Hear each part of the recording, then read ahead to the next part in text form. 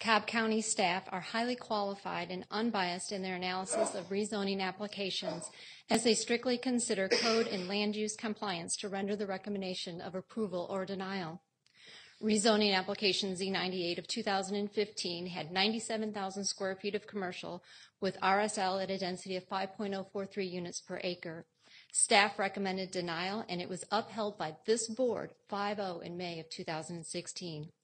Reasons for denial per staff are the applicant's rezoning proposal, quote, will not permit a use that is suitable in view of the use and development of adjacent and nearby properties, will have an adverse effect on the properties to the north and west, is not in conformity with the policy and intent of the Cobb County Comp Plan, which delineates this property as being in low-density residential.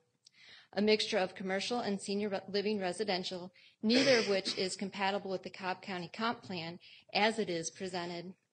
The requested RSL is allowed in LDR. However, the overall residential development should be compatible with neighboring residential uses. Most of the proposal is not in compliance with the Cobb County Comprehensive Plan. OB 80 is a result of a mediated settlement to prevent further litigation, not a court decision.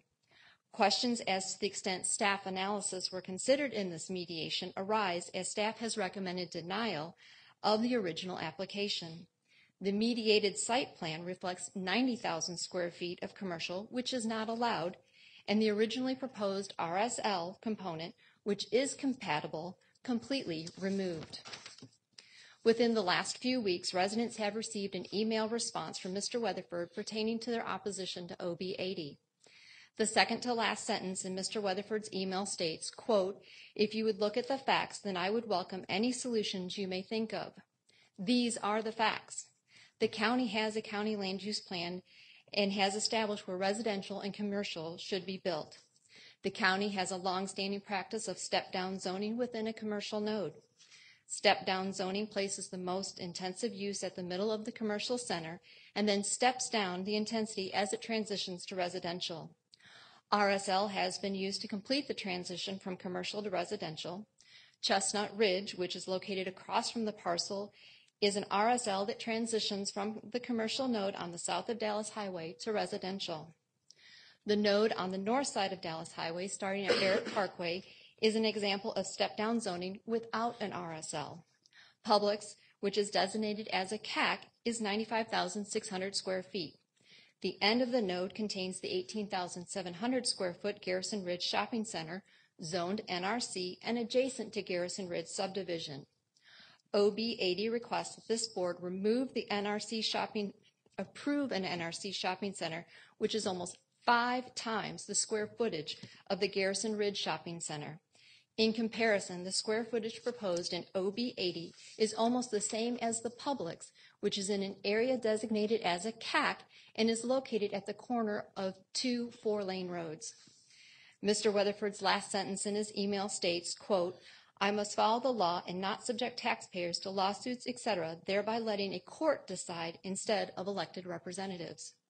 However, Mr. Weatherford, you are failing to acknowledge the financial burdens you have placed upon the residents adjacent to undeveloped land.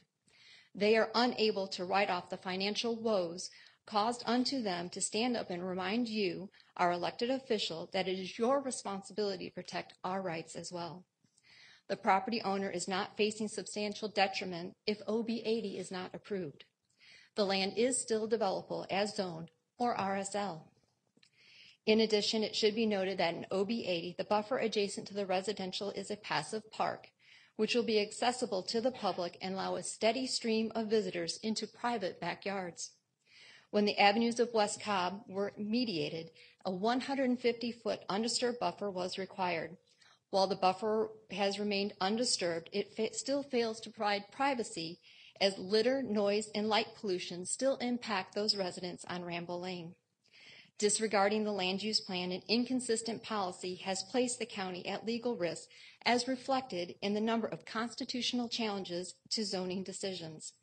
The Board of Commissioners is supposed to be the legal governing body pertaining to the laws and codes established by Cobb County.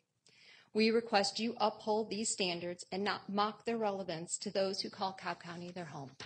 Thank you.